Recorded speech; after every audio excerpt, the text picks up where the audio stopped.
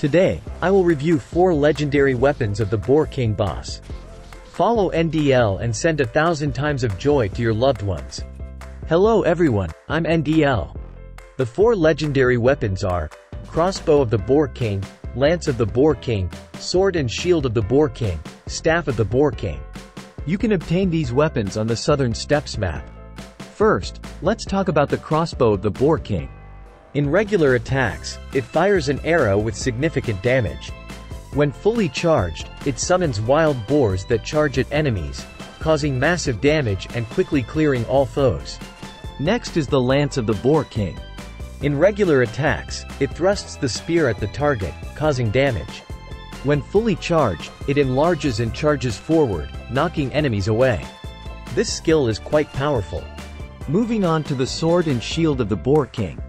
In regular attacks, it swings a wide blade with a fast attack speed. When fully charged, it jumps and slams the ground with a massive explosion, eliminating many enemies. It can also break walls. Finally, the Staff of the Boar King. In regular attacks, it creates a purple sphere with relatively low damage. When fully charged, it summons a large boar.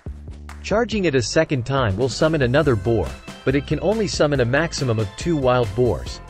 Now let's talk about Boar King's exclusive Fatebound. Named the Spirit of the Boar King. It helps you increase damage and speed. You can use this set to farm faster, allowing you to earn more equipment quickly. Okay. After reading about the 4 orange weapons of the Boar King, which one is your favorite? Which orange weapon of the boss would you like to see next? Leave a comment below. Alright, that's it for today's video.